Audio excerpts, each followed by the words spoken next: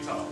1 and 2 and 3. 1. Well, the New York Times article called us, I think it was Westchester's most ambitious chorus, which I think is really an apt description of us, because you're taking a chorus that has a real diverse group of people with varying levels of ability and musical experience who haven't been auditioned, and we're doing the Mozart C minor Mass. At the same time, you take those same singers, as again, some of whom don't read music, don't have a lot of choral experience, and you start having them sing all a cappella Russian.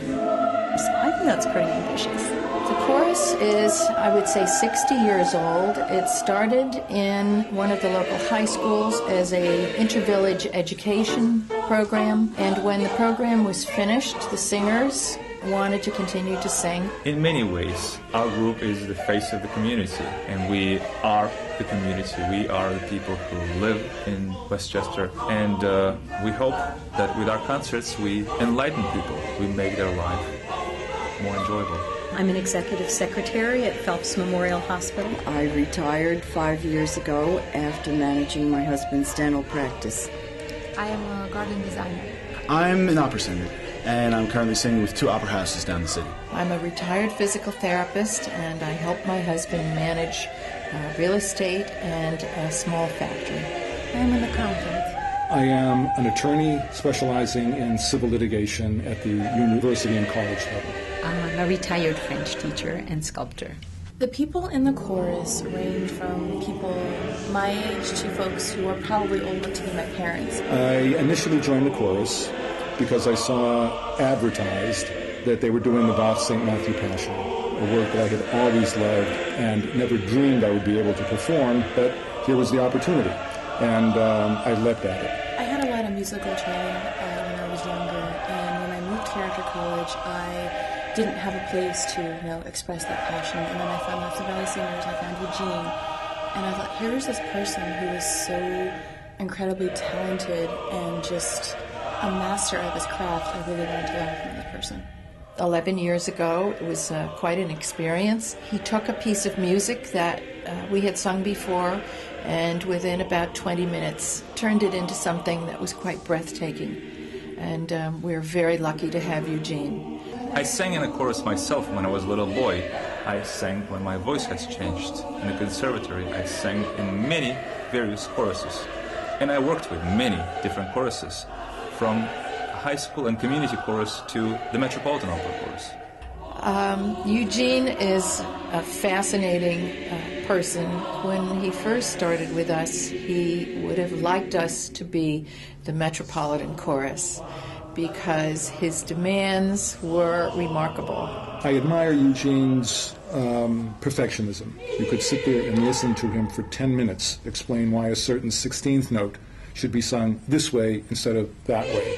It's almost like having your daily vitamins. I need my weekly vitamin of culture. No matter what my week is like, I know that Wednesday is going to have moments of absolute sublime. To sing with people who are there purely for the love of singing, and not just because they have to be. It's great to be able to come back to singers and just reconnect with why I do what I do. We have a program that brings in high school students to sing with us for a semester or two, and we introduce them to choral singing on a large scale. Music is a life-changing experience. It was a life-changing experience for myself, and I believe for many people who sing with us, it is as well. And how could you not see that when you come to a concert and you're inspired by that music?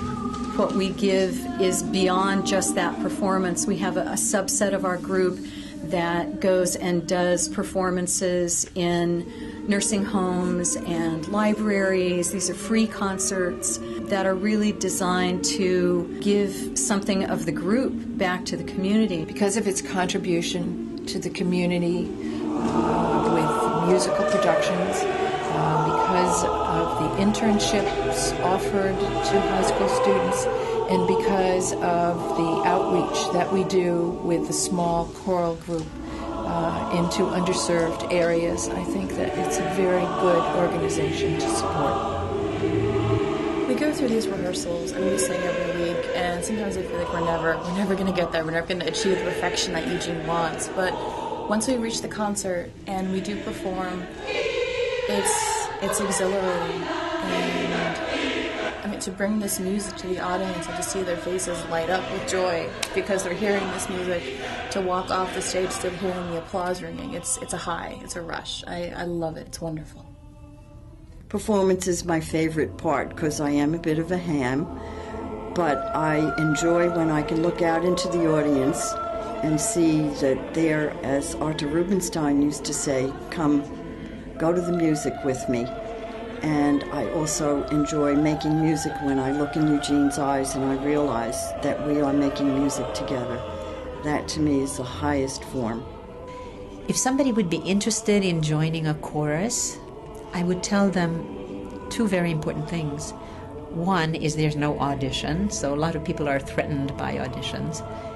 And our musical director, Eugene Sirotkine, is a very sensitive musician and yet very patient and yet demanding. So he brings out the best in all of us. It's an opportunity to be next to greatness, to exist with greatness. And that's no small things in today's world of petty trivialities.